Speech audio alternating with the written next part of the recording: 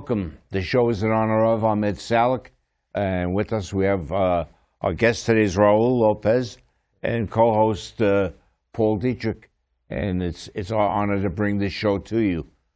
Before we get into the show, though, I want to bring up some.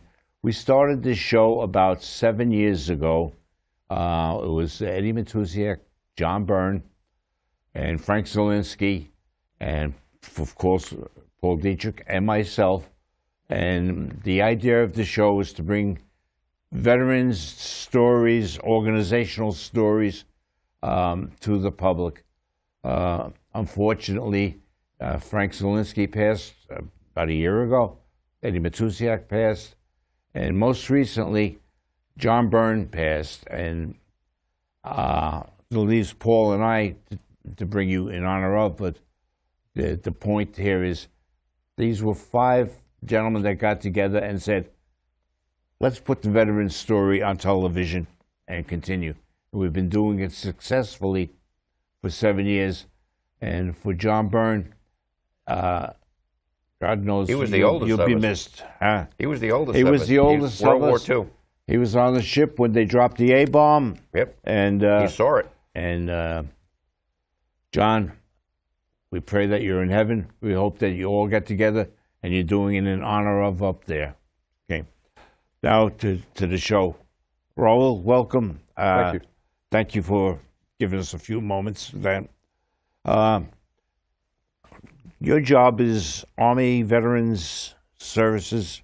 Well, I work at West Point, and my responsibilities are managing an Army program called Survivor Outreach Services. Right, that's it. Yep. Yeah. So the idea of the program is to provide long-term care and support to our Gold Star families who have lost a loved one on active duty. Doesn't matter what the cause was. Even though it's an Army program, we still take care of our other branches, including the Coast Guard. So it's immaterial what branch you're in. If the need is there, we're there to provide the service. Tell us a little bit about your own service, though, because you are a veteran also. Well, my time in service goes back to 1970 when I was 20 years old, and I was down vacationing with a friend in Florida and Miami, and all of a sudden my mom calls me and tells me, says, there's an envelope in the house and it has a token in it. I says, well, I knew what that was. It was my draft notice. I went to the other branches, and sure, I had some college, and they were willing to accept me as a warrant and fly helicopters. But I had a cousin who was a lieutenant in Vietnam, had long been, and he said, listen, you know, you fly choppers, your life expectancy is 90 days, so you may not want to do that. I said, okay, so let me see my choices. So I had enlisted, had done paperwork with the Air Force. I was waiting for possible opening, and believe it or not, even though you volunteer for that service, they had a waiting list. Yep. So they said, well, more than likely you'll be security police. But fortunately, an opening came up real quick, and before I got drafted, I enlisted with the Air Force in accounting and finance. And so that was the beginning of embarking in 28 years of military service. 6 active duty with the Air Force, and the remainder with the Army National Guard of New York as a full-time AGR. Long career. Yep. Yes, it's a splendid career. I mean, interesting. You served there. Did a lot of traveling. Found out that Army National Guard is not what it used to be. It's not a bunch of guys sitting around playing cards and having beer. We did a lot of missions. Very active. We supported a lot of missions domestically with snowstorms or floods or hurricanes, or even concerts like Woodstock, which we supported that as well too. Right. And we had a lot of our missions where our New York Army National Guardsmen would spend a lot of time in foreign countries, either training or supporting reconstruction missions, like in Honduras, building schools and hospitals, or in Thailand with our infantry, training with their infantry, or even Canada. So we've been actively involved, so it hasn't been, it wasn't a dull Did we go into Haiti also with the National Guard? The National Guard supported the 10th Mountain Division for their deployment, but did not go to Haiti. Oh. But they did do searching of the members that would speak Haitian, because believe it or not, 10th Mountain Division had no translators. Oh. So those are the kind of missions and roles that the New York Army National Guard fulfills. Okay. So The other thing I'd like to just bring up is we met a number of years ago when you had an issue with a veteran here on a veteran's family here on Staten Island. And I mean, this to me is just part of the types of support that are out there available for the Gold Star families. But as I remember that issue, it was that a family did not have a flag for their deceased veteran. And we were able to get together and actually go to that family's house and present them with the flag. yes. I don't remember the particulars of it, but to me that was an important thing to do. Yeah, that was initially when I came on board with the program in 2010. It was the Army contracted with all the various states to provide coverage for the National Guard. Right. And so there were approximately 4 of us in New York State at the time. I was working out of New York City. And so I had responsibilities for the 5 boroughs on Long Island. And we had a family here in Staten Island that had lost a young man who was their son. He was in the National Guard. Don't recall the circumstances. I think it was an illness. In training, wasn't it? It was illness, I believe. And they had no idea what type of support or services they were entitled to as the parents. And so I met with Paul, and we were able to identify those, and those that we could fulfill through the Veterans Administration we took care of. New York Army National Guard provided burial details and everything. But what was missing was presenting the family with a flag, which they wanted, and that was a big honor to them above everything else that was offered. And so we were able to accomplish that with the help of his veterans group and the New York Army National Guard, and present them with a flag, which was to them very important. Very important. It was very supportive, especially for the mom more than the father. So I'm glad we were able to accomplish that. There have been cases where it's been difficult to get a flag sometimes. We had a similar case to that after Hurricane Sandy.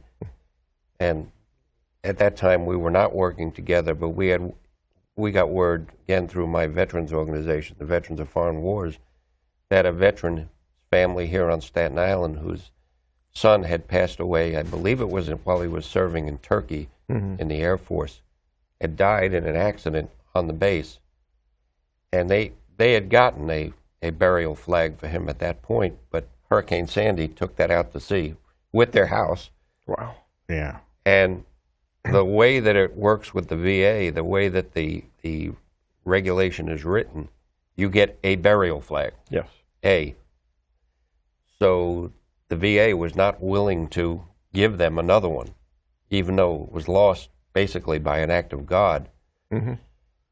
And we worked with our congressman at the time to get back to the VA and say, really, this is not, they didn't lose it. This is not something they misplaced. And through the VA and through the congressman's office, we were able to get another, and we presented it. We had even gone to the point where saying, if not, we will buy the flag. This is an important thing for them. So we were able to present it at the post. It most certainly is. It symbolizes, everything that's out there, everything that veterans are about. I mean, yes, that flag is something that we protected all our lives. Yeah. One way or another, and to take away that from the family is just wrong. Yeah, it's a difficult thing, and in those circumstances, even though the flag was eventually replaced, I think it's more symbolic than anything else. It's something the family needed, because actually the one they lost was the one that was probably on his coffin, right? And that's can't be replaced. Exactly. But it's good to see that our representatives, in working with the veterans and the VA, were able to take care of it. You would have thought that the family could have taken care of it with the VA, but there's a lot of things the VA is trying to correct. It's going to take a lot longer time than I probably have, but they've made some strides for getting there. But we have to keep up the pressure as veterans to make sure that they fulfill their mission to the veterans and their families. So it's similar to what I do with the Gold Star families and work with veterans. Even though our program is really targeting the Gold Star families, and they have their issues with the VA as well because they're active duty deaths. But you'd be surprised at the number of phone calls I receive with the 8 counties that I represent from the directors of Veterans Affairs from each of those counties with regards to assistance for veterans. And you know, the lack of things that they need, whether it's Military Order Purple Hearts or the County Veteran Services or the VFW, American Legion. We work with our counterparts at West Point to try and see that we can get these services for them, or at least the contact. You know, the reality is we have the good fortune of having 2 representatives who work for the VA located at West Point. So I can actually walk to their office, sit down with them. They can go online and see what we can do to remediate the situation and help them. And that brings a lot of comfort to the families and the veteran. Now, are most of your cases all referrals from various government functions?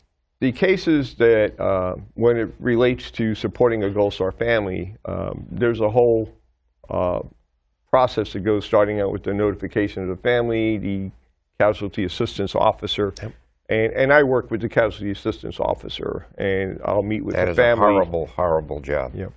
So it's a situation where we review what that particular family might be entitled to. Everything is different depending on the circumstances.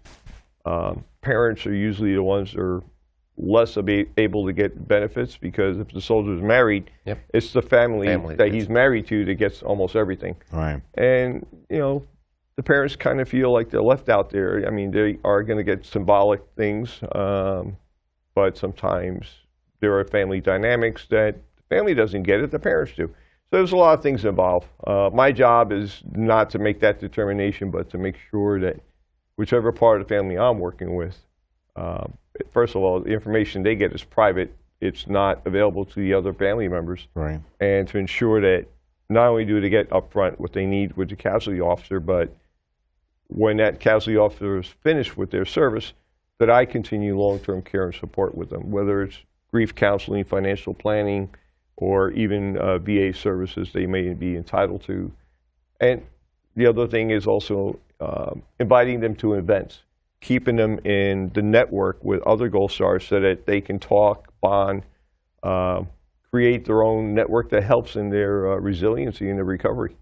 So, what criteria is there to make a family designated a Gold Star family?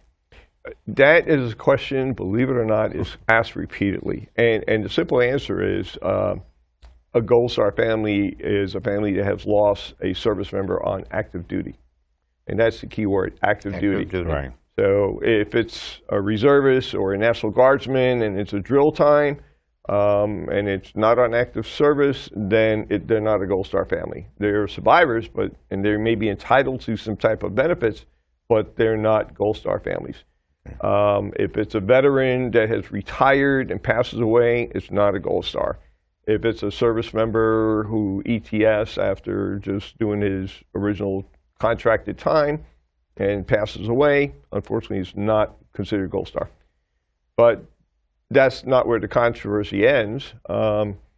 There are 2 types of symbols for active duty passing for Gold Stars. So what is known as the original Gold Star pin is the one that's worn with the purple inset. And that purple inset signifies a killed in action. Right. So, and they were the original Gold Stars dating back to the end of World War I and carried on through World War II. For other active duty deaths related to an accident, illness, self-infliction. And this is the majority of the cases. Yes. It would be 2/3 of the cases. Yes. They also are entitled to what looks like a Gold Star pin without the purple, and it's called the next of kin pin. And they are honored as well as Gold Stars. However, the controversy arises that in the terminology, even though the pins look similar except for the purple inset, there are those that feel that the Gold Star is the one with the purple and the other one is next of kin, not really a Gold Star. And this has created a problem, not just among the Gold Star families themselves, but also in various states where they provide support to Gold Star families. So if you're a Killed in Action Gold Star pin holder in New York State, there's a stipend that's available for the parents or the loved ones. But if you have the next of kin pin, you're not entitled to that stipend because it's not considered Gold Star. It's considered next of kin. So there's monetary dollars are involved. I would assume that's a legislative issue with New York. Yes, No, it's not a legislative issue with New York, or the states for that matter, because they go by the ruling of the federal government and what is contained in the legislation, and that is what they're driven by. They would love to assist the other members who wear the next of kin pin, but unfortunately, by legislation, which is designated federally, they cannot provide the funds for those individuals. So that's something that I've been trying to work with the military to try and make a change, but that far fall below other issues with the Gold Star families are trying to do right now. Paul, does the VFW have anything to do with any of the Gold Star interaction? We do to some extent, but again, it's a secondary function to us as opposed to primarily we're concerned about the veterans themselves. So once they've passed, yes, support for the family is important to us, but it's not our primary mission. It's a secondary mission to us. So I can understand whether we would have to have legislation basically changing the definition at the federal level, and then the states could mirror it. Be interesting to, if you send me information on it, I can try to approach our local representative, Sure. and maybe he'd be interested in forwarding it, because to me, the veteran is dead. It really doesn't matter to the family whether he died in action or whether he died. He's dead. He's dead, and that's the reality of it. And to me, that we'll see what we can do on that. The other item I wanted to bring up, though, is that just last year, by executive order here in the state, we got the state of New York to recognize the Gold Star families in that they would be able to have their loved ones attend SUNY or CUNY free of charge. Yes. However, that was not legislative. That was executive decision. I won't go into why I think that happened, but in any case, the issue with that is that that comes to an end in the spring of this year, unless the governor again puts it in place, or unless the legislation that's been placed on hold by his executive decision comes back into the fray. And we are very much interested in both of those cases. We're hoping that when the governor proposes his budget in the next month, that it is included in there, because I'm sorry, but it's totally unfair to exclude Gold Star families when you are allowing people that are here illegally in the country to go to the same college. I was just going to say the same thing, which is obviously the reason that the governor placed that executive order in. In any case, that is our position as the VFW, that those parents should be recognized and their families should be recognized for what they've given.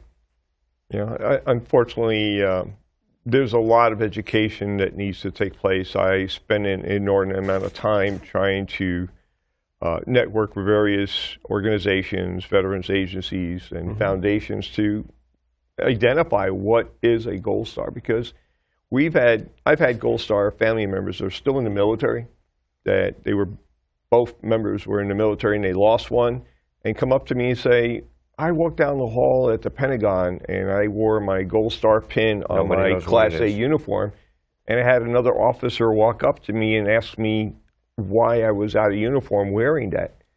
And I said, well, that's a Gold Star pin. And the officer turned around and said, well, how do I get one of those? And says, you don't want to get one of those. Yeah. And here's a full field-grade officer at the Pentagon not knowing what the symbol represents, to another officer who has lost a loved one wearing that. And that scares me. When it's one thing educating the public, but when the military doesn't get it, where do we start? And so that's one of the hurdles that we have to try and overcome to understand that with the amount of conflicts that we're in worldwide and the amount of service members we're losing. Just yesterday, I found out that we lost a Black Hawk in Minnesota, and we lost 3 members on that Black Hawk who were killed. So that's active duty because they were flying it on active duty doing maintenance. So now we have 3 families before the holidays that lost loved ones. So, you know, I know Minnesota will do what they have to. In New York State, we have 7 individuals, including myself, that provide support to our Gold Star families throughout the state. And we have one located right here at Fort Hamilton. I'm at West Point. We have another in Camp Smith, another in Albany, Syracuse, and in Buffalo. And so they're there to provide coverage for our Gold Star families. But it's through all 50 states, our program, and territories. So even as far away as Guam and Samoa and Puerto Rico, Virgin Islands, we have representatives to help our Gold Star families. Now, you used the phrase public just now. Mm-hmm. What can the public do to assist you in your job? Is there anything that they can do? Well, I would say to all veterans that are watching this show, you will probably know at some point another veteran that needs assistance and you're not quite sure. Feel free to contact any of our representatives at the locations I mentioned, even at Fort Drum or West Point, Camp Smith, Fort Hamilton, and we can help you through the process if it's an active duty death. If it's a veteran that's passed away, we can also assist. We might be able to direct you to Army Emergency Relief if that's what you need. There are VA representatives of most of these installations that will tell them about any VA benefits they may be eligible for. And if they're a reservist or National Guard member, well, we can refer me to Latham, New York, with headquarters for the Guard, or Fort Totten with the reserves, where they can avail themselves of the resources to help the loved ones. Very good. Now, do you have a contact number that we'll post your contact numbers at the end of the show with the closing? Sure. But do you have a contact number? If they need to reach out to me at West Point, they could reach out to me at area code 845-938-5654, and that's the direct line in my office. And I'm there generally every day, Monday through Friday, from 8 to 5.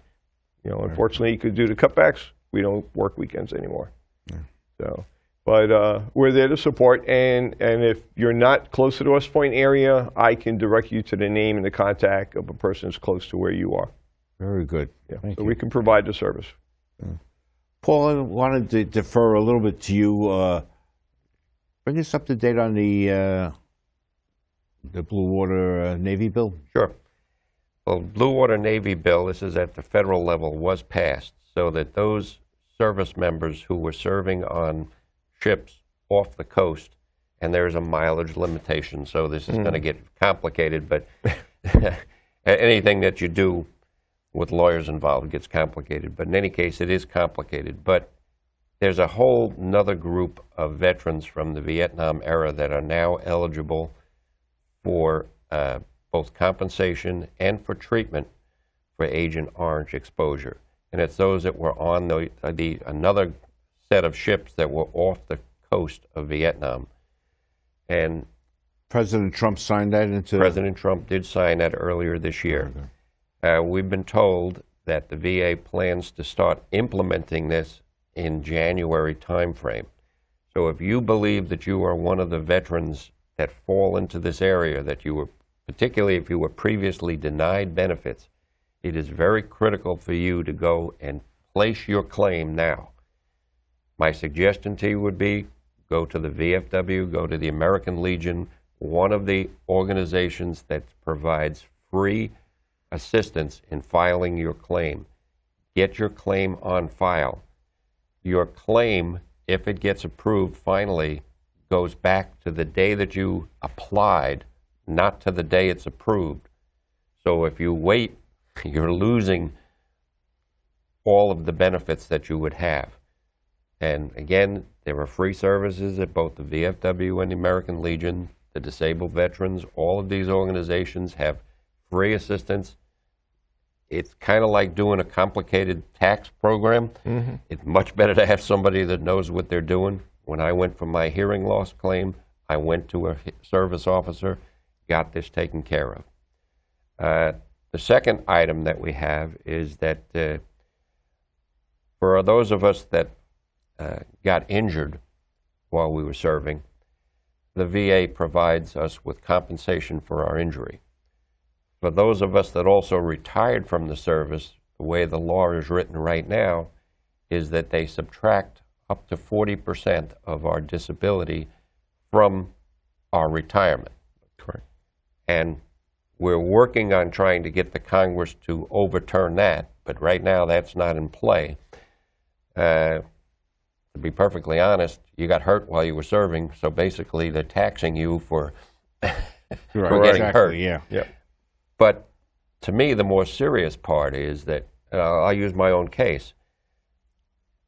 My wife loses compensation should I die. That's right. Because I've lost my hearing. Doesn't sound right. No. In other words, the pension payment to her would be reduced by the amount of my disability for the rest of her life because I got hurt while I was serving.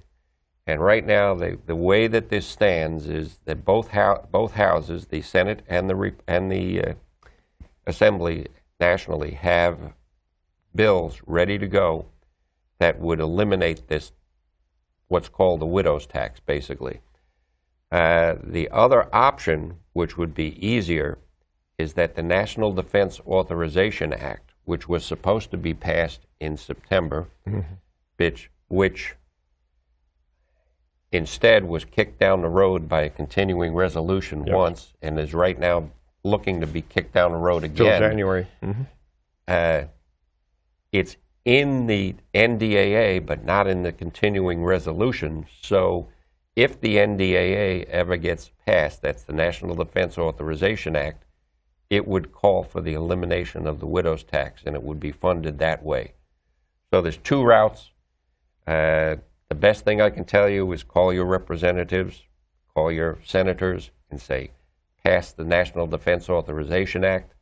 I mean, realistically, it's causing all kinds of problems with the military because you don't know what funding you have coming in the future. Sure. So you can't do any long-range planning at all. But if you pass the NDAA now instead of a continuing resolution, you would be getting the elimination of the widow's tax done. Well, thank you very much. I think one of the things that a lot of our veterans don't realize is that, as you were mentioning about the reduction of your military pension, to begin with, a spouse that would be eligible for a portion of his is going to be 55% of whatever the service member is receiving of that pension. So if now it's reduced, what he gets, that 55% comes down to less than gross repayments. Well, I want to thank both of you gentlemen for all of the input and everything you've done for us. Raul, thank you for coming down from West Point. Thank you so Paul, much. as always, thank you. Same thing, Paul. Thank you for watching In Honor of. God bless you.